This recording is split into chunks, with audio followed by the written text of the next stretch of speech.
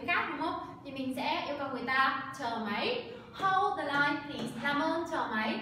One moment please, just a moment please. Cụm từ cái từ please này thể hiện sự lịch sự đúng không?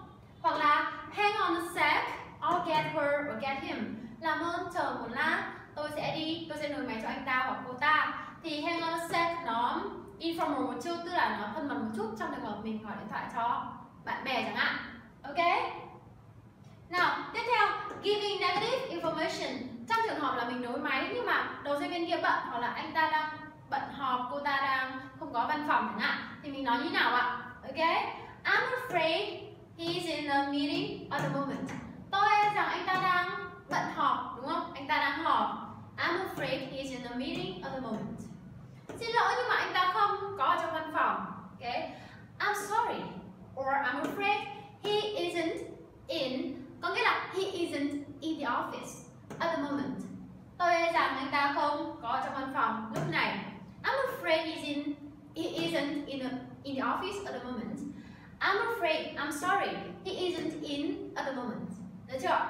Rồi, hoặc là đường dây đang bận đúng không? Đang bận chúng ta có từ busy, hoặc là engaged.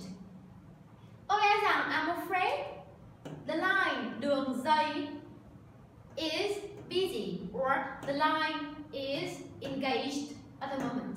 I'm afraid the line is busy. Okay? I'm afraid the line is engaged. Anh có thể gọi lại sau được không? Could you, mình yêu cầu đúng không? Could you call back later? Could you call back later? Could you call back later? Được chưa? Hoặc là một tình huống đấy là người ta gọi nhầm máy đúng không? Thì mình sẽ nói là gì? Oh, I'm afraid you've got the wrong number. I'm afraid you've got the wrong number.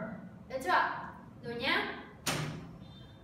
Tiếp theo, trong một số trường hợp thì sẽ có một số vấn đề với điện thoại, như là máy thì đường dây thì rất là xấu này, hoặc là người ta nói nhỏ mình nghe không rõ, hoặc là người ta nói nhanh mình nghe không rõ, đúng không? Thì trong trường hợp đấy mình sẽ yêu cầu người ta nói to, nói rõ hơn, đúng không? Ví dụ này, oh, the line is very bad.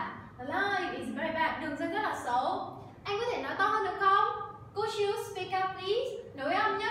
Could và you nối âm thành could you. Could you speak và âm nối âm thành speak up. Could you speak up please? Thêm từ please cho lịch sự đúng không? Could you speak up please? The line is very bad. Could you repeat that please?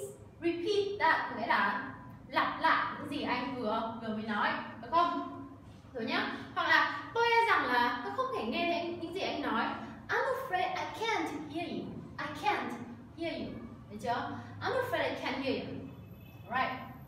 Và phần cuối cùng, khi mà gì nhở? Mình muốn nhận lời nhắn để chuyển lời nhắn, hoặc là mình yêu cầu người ta để lại lời nhắn, thì mình sẽ dùng hai cụm từ như sau, hoặc là take a message hoặc là leave a message. Các bạn lưu ý nhé, message đọc là message, nhấn vào tiếp thứ nhất và âm chờ đằng sau đúng không? Message chứ không phải là message đúng không?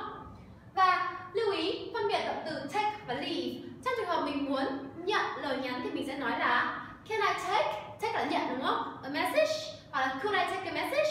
Và mình yêu cầu người ta để lại lời nhắn, mình nói là gì? Would you like to leave để lại a message? Would you like to leave a message? Được chưa? Nhớ nhé, would you like là một cụm từ rất là lịch sự để đề nghị đúng không? Vậy mình sẽ nói là could I take a message? Can I take a message? Hoặc là would you like to leave a message? Được chưa?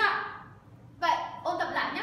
Trong buổi hôm nay chúng ta học về talking on the phone, nói chuyện qua điện thoại. Phần thứ nhất là making contact, liên lạc đúng không? Phần thứ hai là taking a call, nhận điện thoại. Phần thứ ba là yêu cầu người đấy đợi để chuyển máy này. Phần thứ tư là đưa ra thông tin xấu. Phần thứ năm là các vấn đề, giải quyết các vấn đề qua điện thoại. Và phần cuối cùng là nhận hoặc là để lại lời nhắn. Được chưa? Hy vọng là các bạn cảm thấy video này rất là hữu ích cho các cái conversation hàng ngày của mình trong công việc hoặc trong học tập.